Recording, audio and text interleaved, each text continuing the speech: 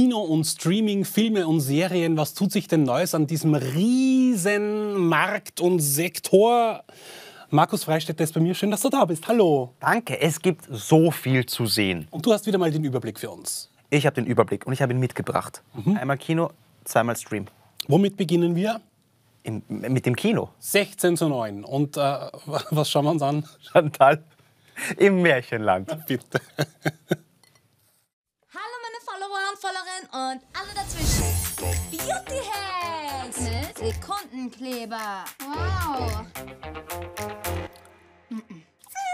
Chantal! Lebt er noch? Ich dachte, alle unsere Lehrer sind schon tot. Hast du ernsthaft noch keinen Job? Ich bin kurz vorm Durchbruch. Spieglein, Spieglein an der Wand. Wer ist die geilste Influencerin im Land? Ihr, Chantal Ackermann, seid die Geilste. Lass gehen. Mann, die verkaufen unsere Daten, dann bekomme ich wieder richtig viele Dickpics zugesendet. Sprich deinen Wunsch aus, deinen Wunsch aus, deinen Wunsch aus. Okay, let me set the scene. She walked Wo bin ich? like a masterpiece. She better flip that script. Willkommen in der magischen Welt. Du Fotze, verarsch mich nicht. Oh, bin ich eine Fotze? I'ma do it my way. Die Prinzessin Rosalia von Katanien. Das ist meine Chance, ein geiler Influencer zu werden. Alter, krass, dass sie noch nicht mal Edge haben. Yo, Bro. Du bist Aladdin. Das ist mein Teppich. Hast du eigentlich ein Girlfriend oder einen Fuckgirl? So cringe. Guck mal, Barbie. Und hier habe ich die Ehre mit. Sie ist eine Freundin aus Kreuzbergien. Mein Verlobter. Andere müssen ihren Bruder heiraten. Andere müssen ihren Bruder heiraten. Ist es einer von den 7 Zwergen? Ich glaube, es ist der König. Der hat doch noch nicht mal Sackhaare.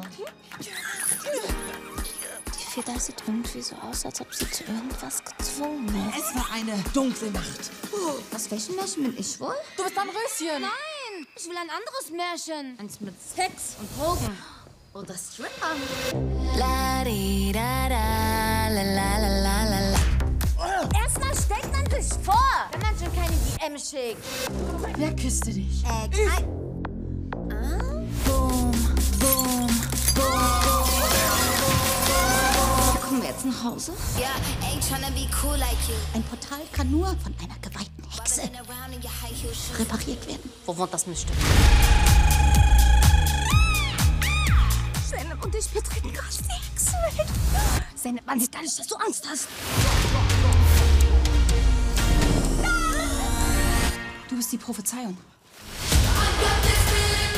Es geht darum, gut auszusehen. Und da kommt ein Prinz und reitet mit dir in den Sonnenuntergang. Verpiss dich! Ich wüsste, du bist etwas Besonderes. Wenn du hier anfängst mit Sextipps und Gleichberechtigung, können wir es gleich ermorden lassen. Hier ist nicht Instagram.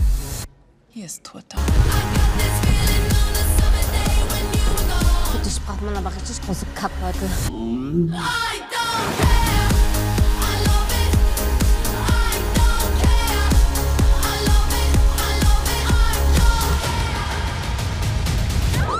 Sieh ich aus wie eine Nuttenprinzessin.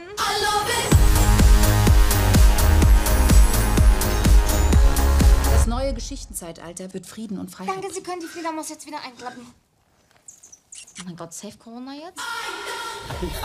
Also ich glaube, die Gebrüder Grimm würden sich im Grab umdrehen, aber ich bin ja ein riesen Fuck You Goethe-Fan gewesen. Wirklich? Wirklich voll. Ich habe alle 3 Teile geliebt. Damit hätte ich jetzt nicht gerechnet. Die Frage ist jetzt nur, gefällt mir das jetzt auch oder ist das schon mittlerweile abgedroschenes Konzept? Ich glaube, es gefällt dir. Ich bin ja auch ein Riesenfreund von Spin-Offs, wenn sie gut sind. Und die sind gut. Also der ist gut. Der ist gut. Ich finde den großartig gemacht und der macht wieder Lust auf Märchen. Ich meine, ich war jetzt nie der Freund von Märchen. Hast du ein Lieblingsmärchen? Nein, nicht wirklich. Na, aber Hänsel da, und Gretel vielleicht. da hast du gleich alle zusammen. Und ganz neu erzählt und es ist jetzt perfekt für die Familie zum Anschauen im Frühling. Ein lustiger Film für, glaube ich, klein und groß. Jella Hase, Max von der Gröben, Nora Tschirner, Maria Frederik Happel. Maria Happel. Bitte. Österreichische Beteiligung. Nora Wo Tschirner, bist alle. du? Wo bist du, ist immer die Ja, Frage. ich bin da nicht drin. Warum eigentlich? Sorge mir auch. Vielleicht in Teil 2. Der Prinz. Sie kennen... Ich würde gerne mal am Prinzen spielen. Ja. Lass mal so stehen, oder? Lassen wir jetzt einfach so stehen. Vielleicht geht es Ihnen daheim genauso wie mir. Ich glaube, ich gebe mittlerweile 50 bis 100 Euro im Monat aus für Streaming-Anbieter. Habe die ganze Paletten irgendwie abonniert, nichts schaue ich. weil Hashtag oder Gänsefüßchen Überangebot. Kennst du das? Du willst was Neues schauen, selbst durch, findest 1 Million neue Sachen und nichts willst du irgendwie anschauen. Das schon. Deswegen frage ich jetzt dich, was soll ich mir als nächstes anschauen und wo? Crooks auf Netflix. Was ist das? Neue Serie, 8 Teile, 8 Folgen. Hast du gerne den Räuber gespielt früher als Kind? Räuber. Räuber und Gendarm? Ja. So diese Jagdspielchen und Das wäre Verstecken. perfekt für dich. Na bitte, schauen wir gleich rein. Der Große hat seinen letzten Wunsch gehabt. Die Münzen. Lange nicht mehr gesehen, Panther. Ich gehe da sauber rein und wir raus. Haben Sie die Münze?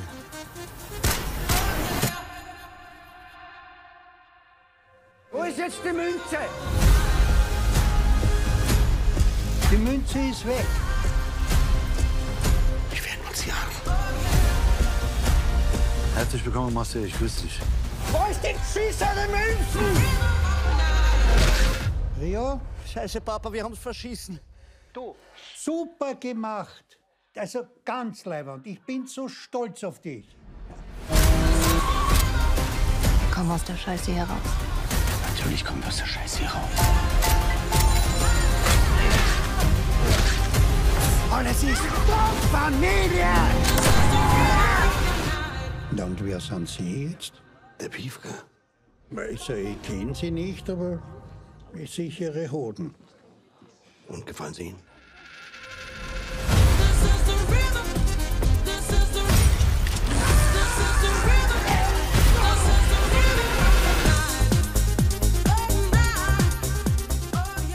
Ich glaube, das ist meins. Das ist schon, oder? Ja, das ist super. genau mein Humor. Ich kenne sie nicht, aber ich sehe ihre Hoden. Christoph Grutzler, auch hier Frederik Lau wieder. Wir haben ihn vorher gerade gesehen, in Chantal, aber auch jetzt. Und das finde ich immer so schön an unserem Beruf, Schauspieler, Schauspielerinnen, dass du komplett was anderes wieder spielen kannst und komplett was anderes zeigen kannst. Und jetzt hier perfekt. Also das ist so...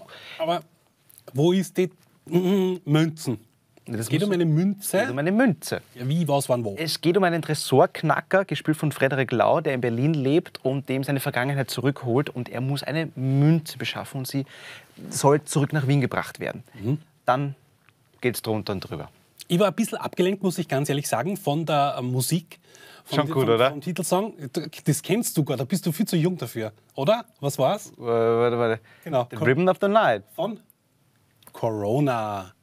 90er. Da muss Gut, ich bin ein Kind der 90er, aber das weiß ich gar nicht mehr. in den 90ern geboren. 90. Ja, in den 90ern geboren. Da war ich schon Jugendlicher. Da habe ich es geliebt. Eurodance, herrlich. Aber Film Nummer 3, nein, jetzt sind wir wieder Aber bei noch der ganz Serie. kurz, Marvin Krenn, Regisseur und hat auch mitgeschrieben an den Drehbüchern. Und Marvin Krenn ist bekannt für groß, opulent und wirklich, das schaut man sich einfach gern an. Action und Comedy in einem. Und das, glaube ich, ist ja, das werde ich mir anschauen auf Netflix. Aber ich habe noch mehrere Streaming-Anbieter. Jetzt kommen wir zu einem, nämlich zu einem anderen Streaming, Prime Video, Stream-Anbieter. Ich liebe dieses Format seit der Entstehung. Ich glaube, 2021 gab es die erste Staffel. Was ist es? LOL. Last One Laughing. Von Bully Herbig. Michael Bulli Herbig. Ich halte es nicht aus. Wieso? Weil diese deutschen Schmäh nicht meins sind. Das ist nicht nur ein deutscher Schmäh, das ist ein genereller Schmäh. Und wenn du jetzt den Trailer dir anschaust und auch für Sie zu Hause, für euch, probiert es, ich habe das bei der ersten Staffel gemacht, in einem durchschauen. Und nicht lachen. Nicht lachen. Schaffe. Wir schauen uns mal den Trailer an. Bitte schön. Da ist er. Da bin ich. Oh Gott, Otto. Herzlich willkommen zur 5. Staffel von Last One Laughing. Hey. Hi. Hallo. 10 Entertainment-Profis, 6 Stunden und wer zweimal lacht, fliegt raus. Ich weiß aber noch nicht, ob das die richtige Entscheidung ist, ehrlich gesagt. Es wird heiter bis lustig. Hallo. Ich präsentiere euch Bullis Puppenkiste. Weltpremiere bei LOL. Es ist also alles möglich. I was born in North Carolina. Ich bin in Wirklichkeit ein Ami. Ja, genau. Hey da! Das ist ja genau mein Humor. Hör sofort auf! Du Scheiße. Roger Federer. Was ist das? Das ist eine Desasternummer. Wie kann man das nicht lustig finden? Zum Brüllen. Das ist großartig. Ja, Wahnsinn. Einzige Person, die ich da drin wirklich witzig finde, ist Ina Müller. Die findest du, ich meine, ich bin ein großer Ina Müller-Fan, aber warum findest du die jetzt lustiger als Otto Waalkes? Otto Waalkes erzählt seit 1985 jedes Mal denselben Schmäh. Und das wird er da machen. I'm hungry, ich bin Ungar. Ich bin Otto hungrig. Waalkes ist eine lebende Legende. Ina Müller, wen haben wir dann noch? Elias Mbarek. Ich nehme halt immer irgendwie mit, den ich in 2 Produktionen mit habe. Elias Mbarek, ich bin gespannt, wie er sich da tun wird. Und ich kann nur den Tipp geben, in einem durch anschauen, mit Freunden, mit Familie und probieren nicht zu lachen. Ich bleibe bei Chantal im Märchenland und bei Crooks. Danke für diese beiden Tipps. Den letzten, der war so, naja, das nächste Mal vielleicht 3 richtig gute mitnehmen, Markus. Aha. Da gibt es jetzt Punkte. Aber vielleicht ist ja LOL auch für Sie daheim. Also ich glaube, es war wieder eine ganz nette Auswahl. Dankeschön. Sehr gern. Bis zum nächsten Mal. Hast du Popcorn? Ja, meine eigenen.